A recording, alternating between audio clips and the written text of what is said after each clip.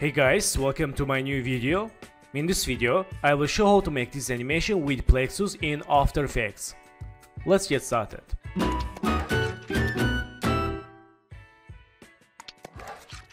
So welcome back, and first one, let's create solid layer. Right mouse, new and solid. Add the name Plexus. And click OK. Then go to Effects Presets, search Effect Plexus. And select this Plexus from Robite, and let's use for this solid layer. Then select this Plexus, let's put here. Okay. And let's close Plexus settings. Let's create null object. Right mouse, new and null object. And hold Ctrl, double click pan behind icon for move anchor point center. Click selection tool. Okay, and let's click this checkbox for 3D layer. Then back to Plexus, and let's go to add geometry. Let's use layers, and let's change object type 3D layers, and layer type null.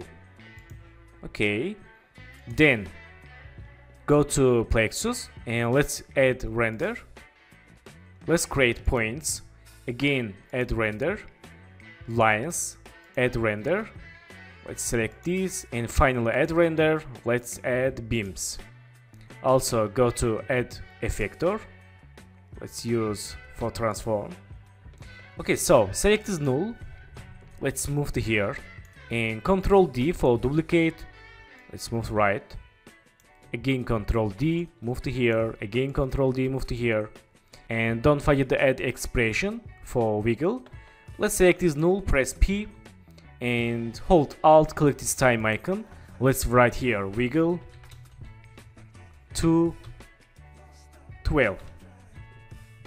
Click this empty for done expression. Let's see. Nice. Okay, let's delete other null objects and select this again null. Let's Ctrl D, move right. And this is second null object already with expression. Let's see. Nice. And again Ctrl D, move to down this. Again Ctrl D, move to here for random animations.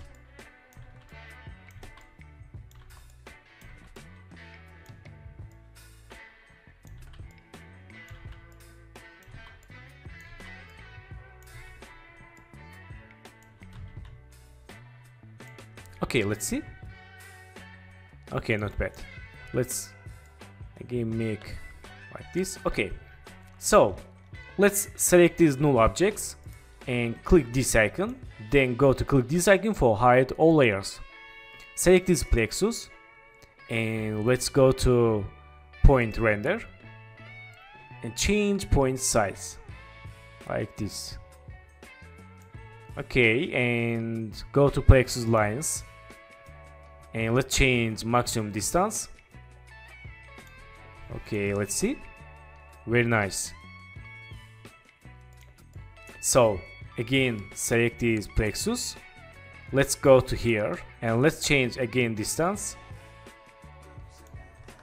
Okay, very good.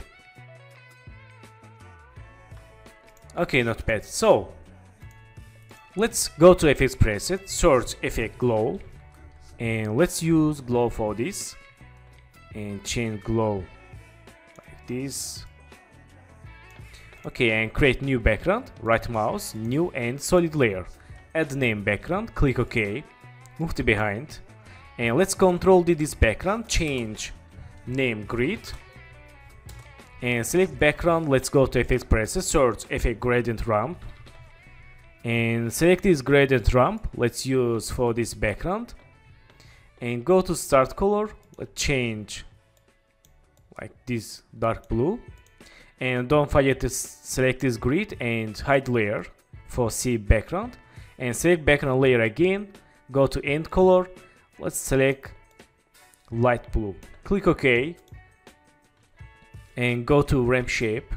Change radial. And let's move it down. Let's hide Plexus. Okay, and let's swap colors.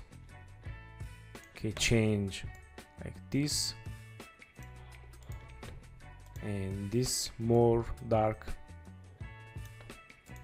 and enable Plexus. Let's see. Okay, not bad.